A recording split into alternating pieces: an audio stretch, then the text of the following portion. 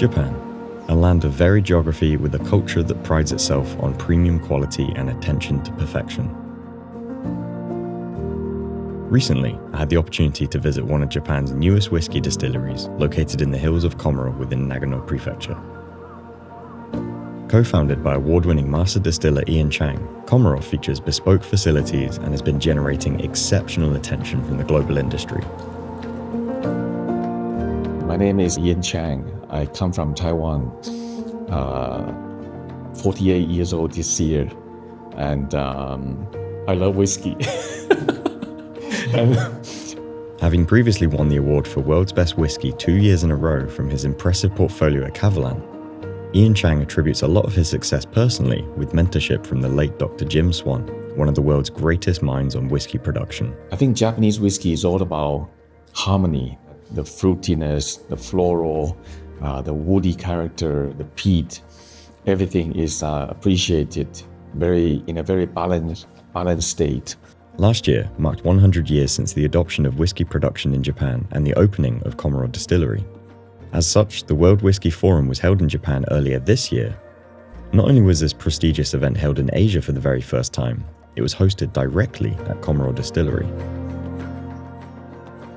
Komoro, a city close to the Japanese Alps, enjoys distinctive seasons throughout the year. Enveloped by mountainous forests and a climate similar to Scotland, of which this style of whiskey is based upon, Komoro's location provides the perfect conditions for making whiskey with age statements. Here, as you can see outside, it's already March, but it's still quite cold. So our water comes from Asamayama, the melted snow, naturally filtered by the volcanic earth layers. And that is actually perfect for fermentation, because all these minerals, they are like the vitamins to the yeast to give it vitality, to be lively. Because just like human beings, if we don't have energy, we cannot, do the work properly. There are just 3 ingredients required to make whiskey: malted barley, yeast, and of course, water. The natural water in Komoro is of such a high quality and in abundant supply that locals can enjoy free-flowing springs to stock up for their own personal use. The clarity and freshness of the water is unlike anything I've seen before. Enriched with minerals, its unique complexion gives Komoro further advantage for making whiskey.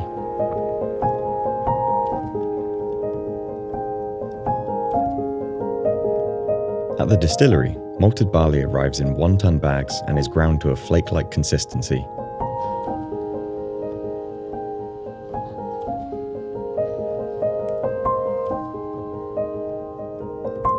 It's then mixed and processed with warm water to extract sugars and create wort in a mash tun, reaching temperatures around 80 degrees Celsius.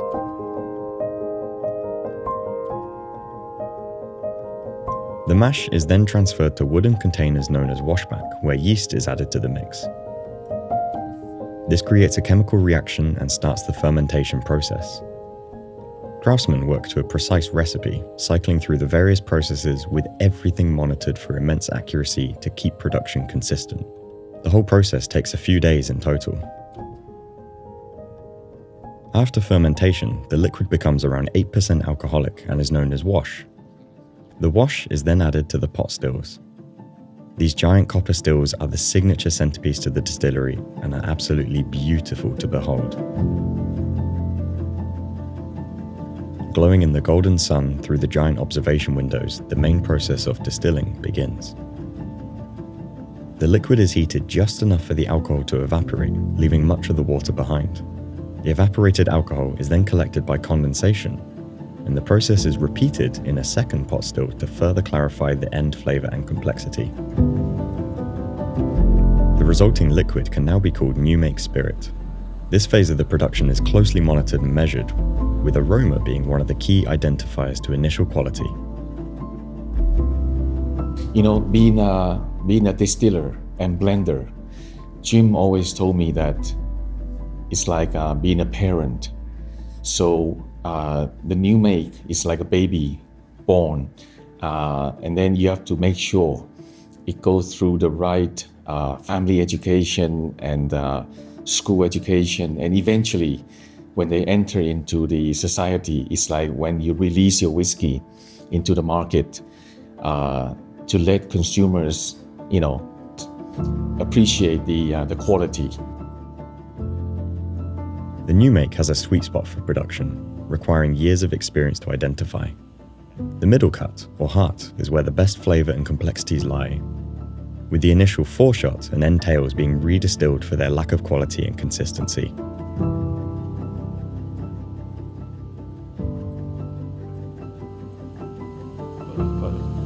It's much smoother than I thought. Oh no.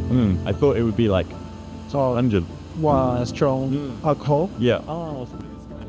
The most important part of the process for creating the flavour, colour and unique characteristics of whiskey come from the maturation process. It's an area of utmost secrecy for every distillery, especially one emerging onto the scene with astronomical expectations. Casks are purchased from other alcoholic beverage producers from all over the world and filled with the new make.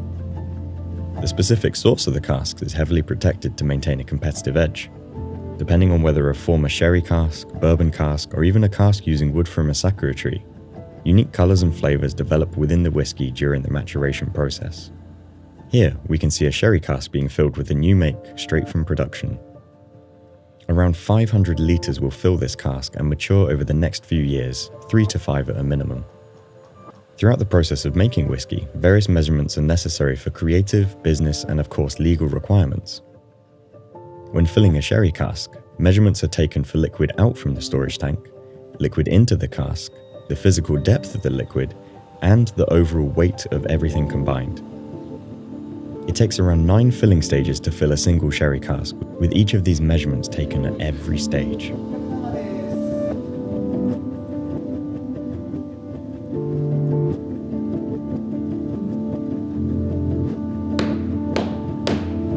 Once sealed, the casks are stored in a large warehouse for a number of years.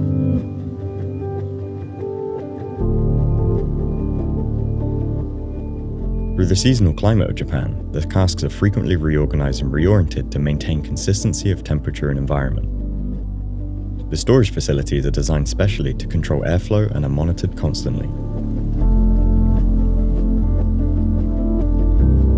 Each year, it's estimated around 2% of the liquid will be lost to evaporation. Known within the industry as the angel share, Komoro's lighting is a gentle nod to this act of nature. So many consumers might think that casks are just vessels to contain the whiskey, but actually, when it comes to percentages, cask will have 60 to 70% of the overall influence to the quality of the final product. And that's why it's very important. During the maturation process, Ian Chang will personally sample the taste and progress of each cask, and fine-tune any further details of the production process to maximize its potential. These particular batches from Komoro are set to mature for a minimum of 3 years, with the first releases for 2026 and 2027 already being completely sold out. Whiskey is of course enjoyed throughout the world. I've never noticed as many dedicated whiskey bars and patrons as I have in Japan. There is an artistry and dedication to every single pour, regardless of the establishment. The best way to enjoy whiskey directly is either neat or diluted with water. Of course, there are also plenty of cocktails you can enjoy whiskey with. There are many ways. In Japan, highball is the most popular way to drink whiskey. So being a producer, I encourage people to drink any way you like it, because that's your whiskey. You can enjoy it any way you like. It's just that when you want to differentiate the flavors and the quality, when you want to be the judge, you add water only.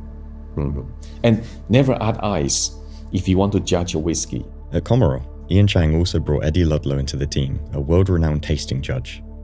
Passionate about education within the whiskey world, he has personally curated an academy for tasting and experiencing a variety of whiskies.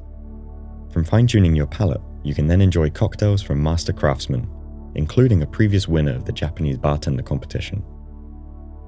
Like other beverages, the design of the vessel can adapt and change the flavour and aroma of a drink substantially, depending on how the vapours are maintained or released within the glass. The taste and complexity of each whiskey will further develop. My personal mission here this time is to pass on everything that I have learned from Jim and also his legacy to our future generations of distillers. One of the things I love about visiting industrial locations is seeing the physical machinery and workflow of everything. Following the pipeline throughout a distillery as beautiful as Komoro satisfies both my curiosity to how things are made and my appreciation for aesthetics. Not only in the end product, but the process itself. I've thoroughly enjoyed my time in Komoro, experiencing one of Japan's newest whiskey distilleries. I feel incredibly fortunate to be at the foundation of an exciting story that will mature and develop as complex as the whiskey it's based upon. The kindness and sincerity I felt from everyone at Komoro in sharing their passions and craft gives me full confidence in the premium nature of this excellent new make. With attention to quality, no corners cut and no expense spared, all eyes will be on Komoro for the next few years.